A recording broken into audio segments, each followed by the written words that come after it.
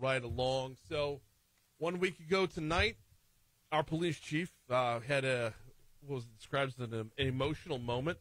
I think outburst would be fair. At the Metro Council meeting. Joining us now is Metro Councilman Dwight Hudson. Dwight, good morning. Welcome in. How are you, man? Hey, good, Brian. Thank you for having me. Glad to have you on here. So you were there. You were part of the overall discussions. Sure. Walk me through a little bit of your perspective from Wednesday night. Yeah, I really felt like, unfortunately, some of the language that was used, is just really unfortunate, right? That item should have been a fact-finding mission, an effort on the council and the chief's part to issue in some transparency, to see what we can do to make the situation better. But unfortunately, the way it unfolded, it just wasn't healthy for our community. It wasn't a good look. It wasn't productive at all to dealing with the issue. So at the heart of this, and other issues bubbled up as well, but the legal funds is kind of where this all started. Do we have parameters of, like, very specifically what goes to where and when outside counsel should be called and what the city picks up the tab for? We do, yeah. So I can walk you through that issue. It was back in 2020 where the chief originally came to the council and said, look, we've got a lot of these issues coming in. We want to outsource some of this to a law firm that has some more specialty in that area. That original contract was $78,000, and I believe it passed unanimously through the council.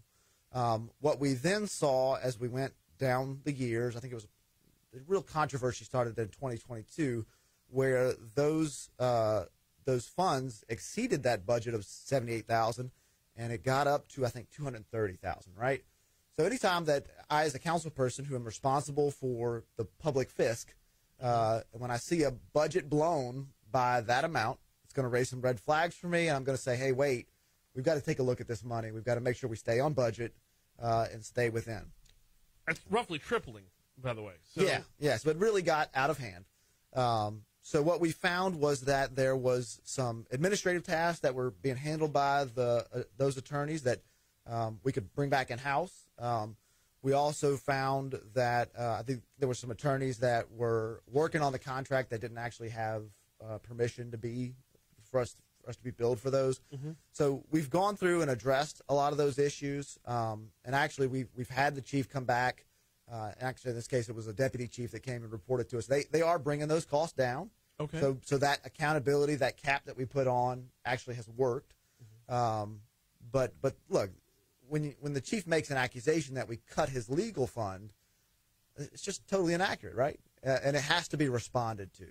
I've asked the chief to go out and clarify that, to talk about how we've worked collaboratively to get those costs under control. He has recognized to the council that the costs were exceeding the budget, and it was an issue from a budgeting standpoint.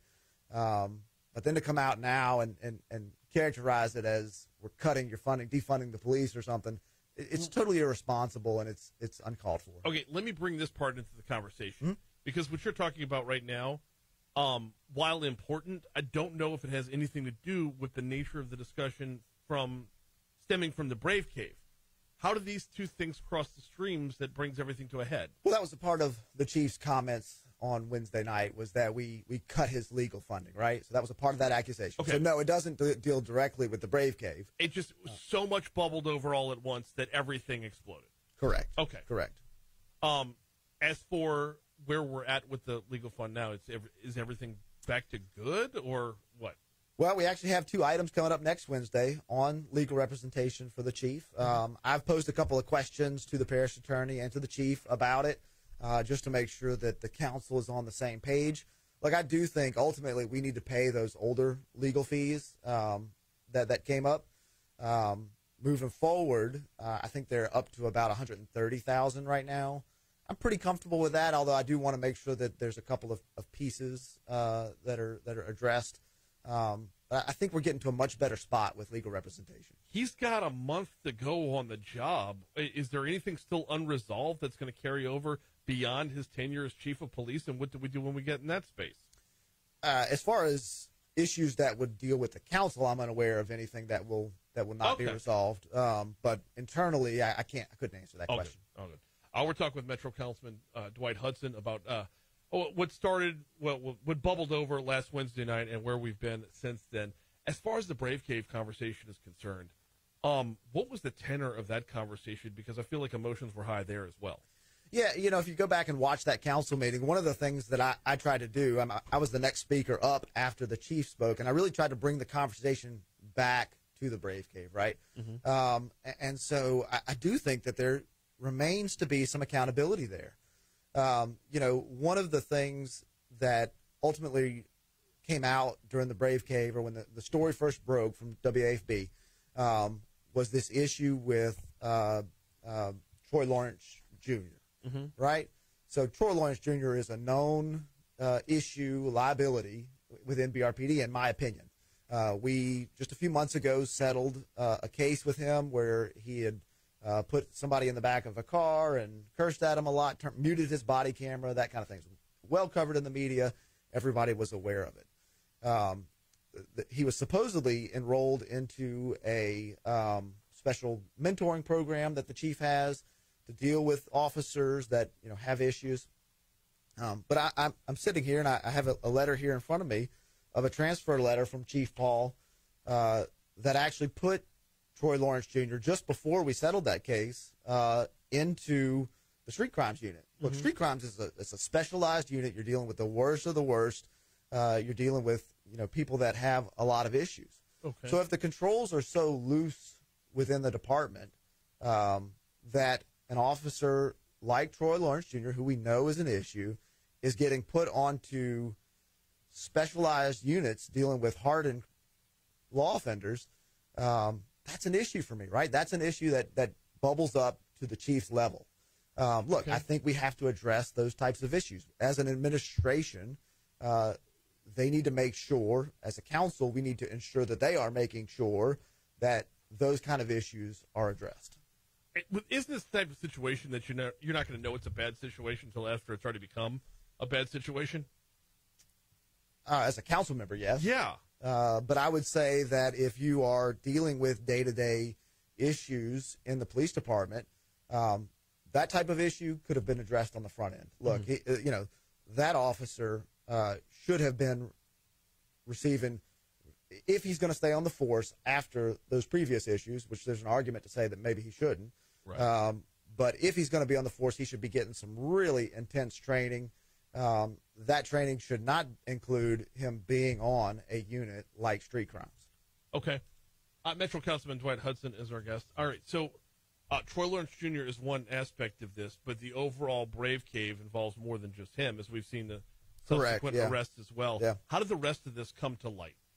Well, so that's another question that is left unanswered, and I think we do absolutely have to address it. Look, my understanding is that some of this was reported to Internal Affairs well before the story broke, mm-hmm. and it wasn't properly investigated. We need answers on why that wasn't properly investigated. Wait, pause right there. This was before the story broke. Do we have a timeline on that, or is there a way to project a timeline on that as to when all of this really started coming to light? I think I don't have the timeline in front of me, so I'm not sure. But I do know the chief said in his press conference that on Friday, the Friday press conference that the chief had, the issue was reported and not properly followed up on previous to the story breaking. I don't know how far in advance, but he said they are checking into it to see why it didn't get followed up with. The other issue is that the issue that resulted in the arrest of all the other officers happened in 2020. Mm-hmm. So what's been happening for 3 years that we haven't addressed this issue yet? Right. Well, in that instance, this is why the timeline's so important, though, because we don't know. Like, people have been saying the Brave Cave's been around for decades, being used for that. Meanwhile, we've also heard that nobody heard about the Brave Cave until it broke in the news. At the same time, though, heard from numerous people, it's like, no, we knew this was a thing. So I think you get caught up in the semantics of Brave Cave versus Street Crimes Unit operating out of the precinct on Plank Road, right? Right. That facility on Plank Road has been open for 20 years. It's been used in that context. Part of my questioning at the council meeting has been used in that context for many legitimate functions since that time. But what we're seeing now is that there were some issues, some cultural issues within those units.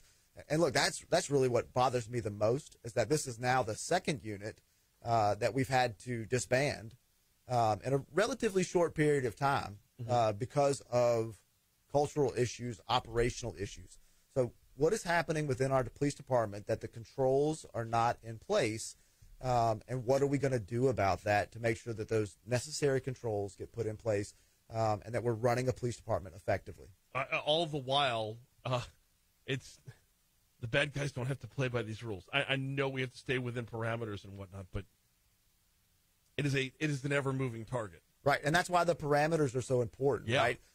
Because, look, we're seeing a situation now where we're having to deal with, possibly some of these court cases being jeopardized and that sort of thing. It is unfortunate that we hamper ourselves that way. It is necessary, though. We've got to get it right. We got Metro Councilman Dwight Hudson in with us for a couple more minutes. And in these remaining minutes, I want to ask about the time from the Metro Council meeting till now. How have things been? Are things working smoother now, or is there an even bigger rift growing?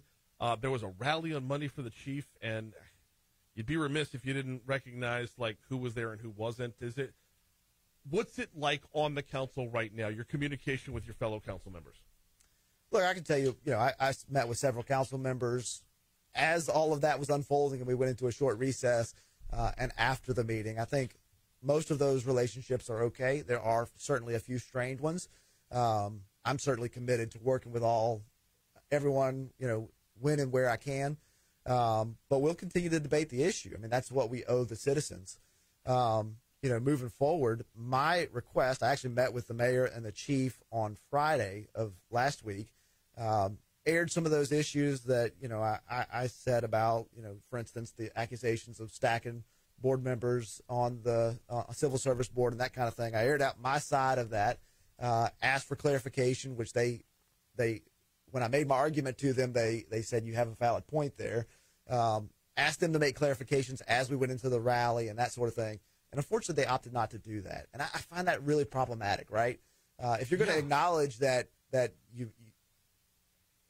is a counter argument at least, and that counter argument is valid, you ought to be willing, if you're really wanting to move forward in this, relationship kind of way, you ought to be willing to do it. So. Walk through that real quick, because the Civil Service Board part of this was a big part of the accusation that opened up a lot of eyeballs, or it should say raised a lot of eyebrows. Your end on that was what, and your take to the mayor was what? Yeah, absolutely. Look, the chief has only ever come to the council with a problem on one board member. It was a lady by the name of Miss Cherry. He asked that she not be reappointed. The argument was that she had done some work for the union in a recent legislative session, lobbying against a civil service bill that the chief was backing. Look, that argument made sense to me, and ultimately I voted, and the council as a majority voted not to reappoint her. Since then, we have made some other appointments, but the fact remains that if the chief has a problem with someone on the board, he needs to come to us and tell us. Right. If you ask him, he'll tell you he's not come to us with those issues. And the other issue is that if you look at the civil service statute, the controls are in place within the statute to ensure that you can't put people on it with a political bent. Yes, the BRPD officers get to select someone. That's in the statute. The fire department gets to select someone. But otherwise, there's requirements for the people that we appoint that they can't have political affiliations. And that's necessary, right? So this argument that we would stack someone, look, you would have to be making the argument that LSU or Southern were complicit. Also each get an appointment themselves. They get an appointment, and then we ratify that. Is essentially how it works. You would have to make the argument that they are complicit in us stacking the board. Look, it's just not a reality. I don't hear the chief saying LSU helped stack the board, right? If he's willing to make that accusation, then I would suggest that he needs to come on and do it. I don't think it's the case. The other issue is that we have a person on the Civil Service Board who the parish attorney's office is currently pursuing a court case against because they are in violation of the statute. They are serving on two boards, which is not allowed. Right. That person also has pending felony arrests. right? And the chief hasn't said anything about that. Right. So that's a problem for me, right? If you're going to make an accusation, get it up on national media saying that I'm stacking a board, but you're not going to say anything about someone with felony arrest that is obviously in violation of the state statute, we can't have a real conversation. We can't work collaboratively if you're not willing to really have that discussion. How much collaborative work do you expect over the next month, and how much of this is about pushing pause until there's a new person in place? Can we do that, or is it we're going to have to hammer this out with Chief Paul? We as a city, I'm not obviously if legitimately everyone wants to come to the table and have these real discussions and actually talk about the details and the minutia of these things, then absolutely, I think it can happen. What I'm really worried about at this point is that everyone is dug in, and that we're not going to see much progress. And then moving forward beyond that, at this point, my real concern is making the correct appointment on the next chief, right? Right. So the council's not involved in that, but I can tell you we're watching it very closely because if there's no accountability for the way that this discussion has gone through now, if there's no acknowledgement from the mayor that the message that was and the way it was delivered at the council is totally unacceptable, I really worry about that pick for the next chief, right? Yeah. How are we going to make sure that we get somebody in there that can come in and work collaboratively with the council? Because it's absolutely necessary. Look, we approved the BRPD's budget. We send a lot of general fund dollars to BRPD. Yeah. And so it's important that those relationships exist and that we get somebody that can work with the council. He is Metro Councilman Dwight Hudson. I greatly appreciate a couple minutes this morning.